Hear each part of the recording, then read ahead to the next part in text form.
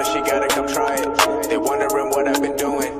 I told them I'm keeping it quiet. I pull up, you know I be moving. Whipping the foreign, I'm cruising. The money I'm speaking. Hi guys, let's say in this video, if you're getting problems connecting your phone to your computer to take off pictures or whatever, videos, you're not getting to copy anything off of your phone, well, there are a few things you can do to help.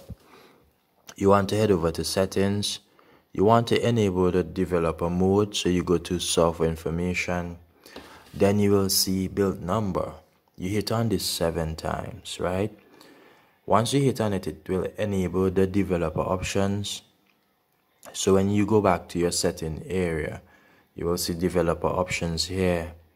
What you want to do, you want to make sure that USB debugging is enabled. Once that is enabled, you should be able to get your phone connected to your computer. That's the first option in which you can use to get your phone connected to your PC to take off your data.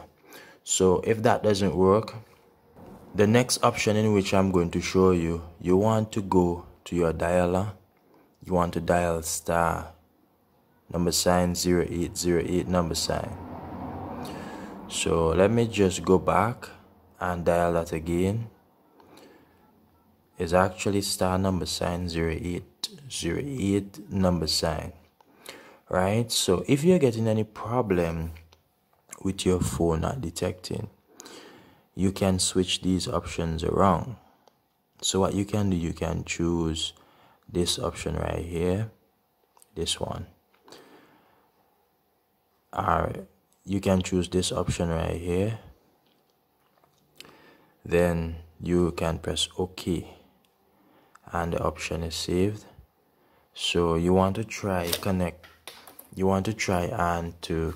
your device to your computer using your C-type USB cable. You can hear that the phone is detected there on the computer.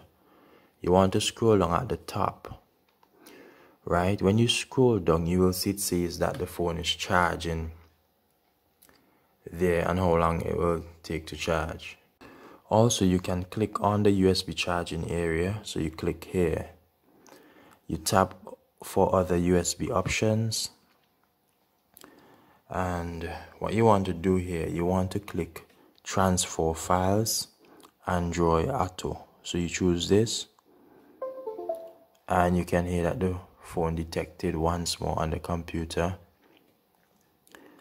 We should be able now to access the phone on our computer. Normally it should pop up on the computer. You can see that we have it registering here. So it should pop up in most cases, but we are going to go to this PC instead of wait on it. You can see a Galaxy A12 here. This is our device here and it is detected, and we can go right ahead and we can take our pictures off.